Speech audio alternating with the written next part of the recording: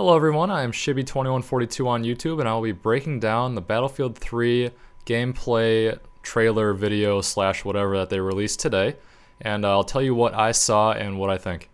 In the first sequence they showed, I noticed the clan tags that defenders were wearing the defender tag, attackers had attacker tag, flag objective diamonds will be back, friendly markers or triangles from Bad Company 2 will also be back, squads of 4 will be the max size instead of squads of 6.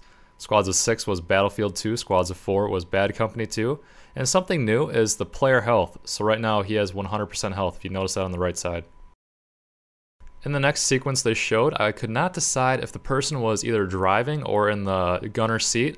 So the possible alt fire with the 50 cal machine gun, that would be available to the driver. The gunner would already have that as his primary. I noticed that the crosshair is kind of ridiculous. Not really a big fan of that. Attacker tickets on the left side, so that'll be kind of like the rush mode on Bad Company 2.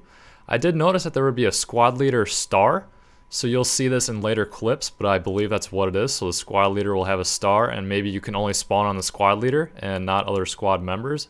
I'm not sure yet. Obviously I haven't played the game, so that's just what I'm guessing right now. I noticed that the vehicle orientation will be a pentagon. In Bad Company 2 it's more of a rectangle. And then obviously the driver passenger on the right side will return, and then the vehicle health would be right above the player health on the right side. In this clip, this guy is definitely in the gunner seat. I noticed that there's a new thing with the distance. When he's aiming, it goes from like 100 to 20 to 50, so I think that's the distance at where you're aiming. And then there is an aim level, so right now he is below level. He's kind of aiming at the tree stump.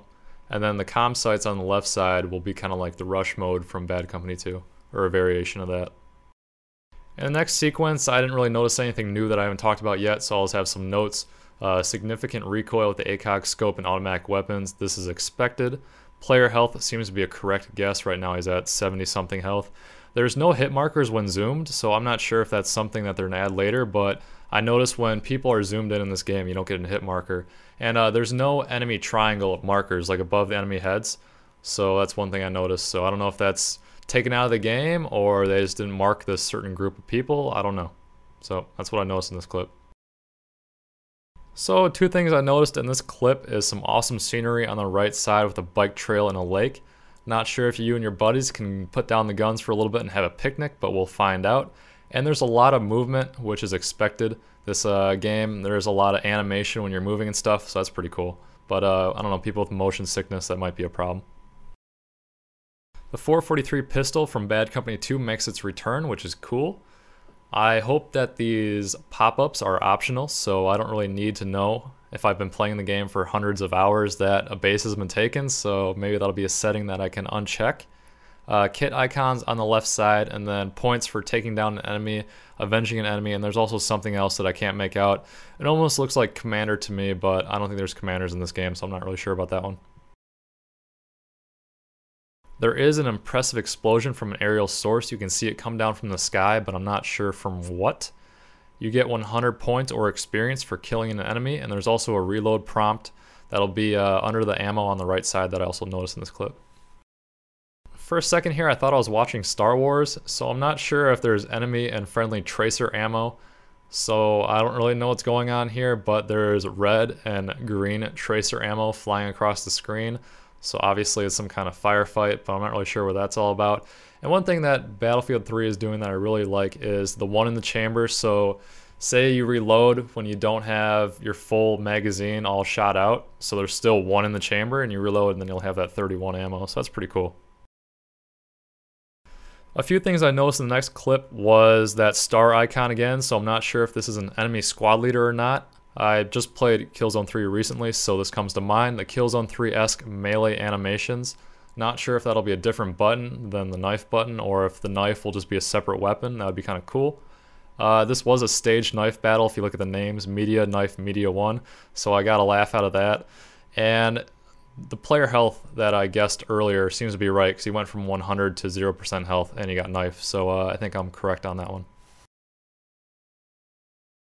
A few things I noticed in this clip is a new icon in the kill logs that could be an enemy squad leader being killed, or it could be a headshot icon, I'm not sure. There is the EKG icon to get revived. This player is under 100% health, he has one grenade, and the squad is all assaults. So this is what I noticed in this clip. The biggest thing I noticed in this clip was the hit marker when unscoped. He's using a machine gun with an ACOG, so you can customize weapons, which we already knew. And he appears to be on defense with the attacker tickets now in orange and the comm sites now in blue. In the next sequence, I noticed when the enemy gets killed, he was running with a pistol out, so he had his secondary out, but then his main weapon that was holstered gets flown upward and then it falls back down, so I just noticed that. It was something different. The RPG reappears, which is expected, and I'm still not seeing hit markers when scoped in or iron sighted, so that's just something to note. The next sequence is showcasing animation. I'm guessing he is jumping out of a second floor window or hole in the wall. That's pretty much all I see in this one. In this one, I noticed that the van or the comm site or whatever the game mode will be, the van has been armed. And he also gets a double kill with a pistol. And that's really all I see in this one. So I see two things in this sequence, is the Frostbite 2 engine being showcased with a rocket hitting the building, and we also have a new weapon here with a big scope on it, possibly a semi-automatic sniper rifle, but I'm not sure.